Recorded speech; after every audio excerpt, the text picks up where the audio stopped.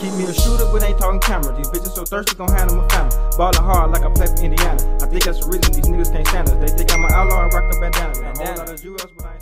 So YouTube, I'm about to do a wavelength haircut with a taper. Now I've been doing these on TikTok, and I've been seeing a lot of people been messing with them. So I said, no, I'm gonna take this to YouTube and show YouTube what to do. So let's get into this tutorial right quick. You see, you got the wave spinning up in there. Let's get into it. All right, I got my one on my walls. That's with that guard on there, all the way closed. You see that?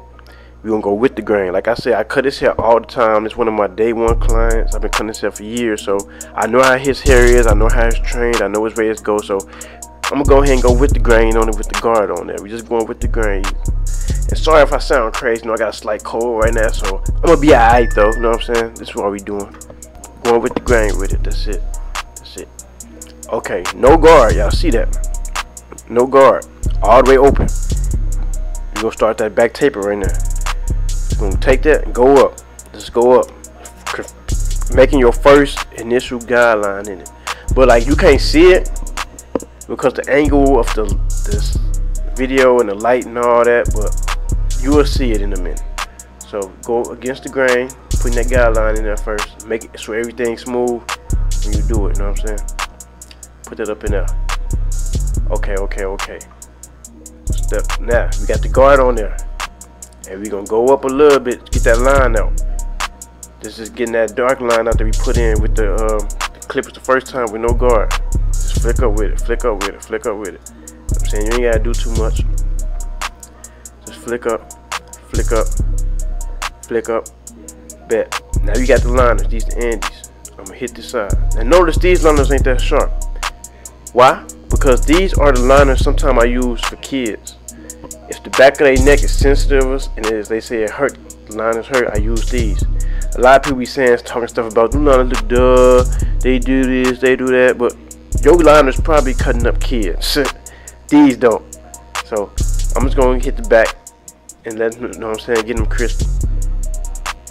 Just going all around the ear, you know what I'm saying, make sure you hit every angle of it. Alright.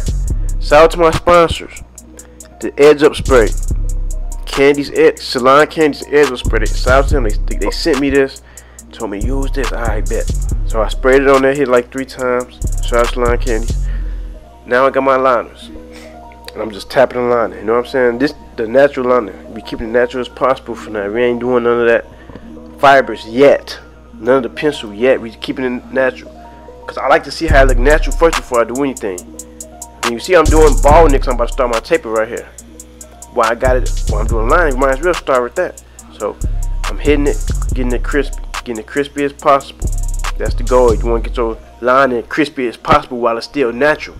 So when the enhancements wear off, you still got it natural. Now we got these, you see I opened it all the way up, I'm going up. I'm gonna make my first guideline. No, my second guideline actually.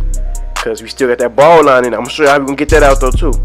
Take that, close it, and you hit it where we put them liners at. We put them gold liners right there, made that ball line. We getting that out. We getting that out right there. And you can still see the line that's out there from the one.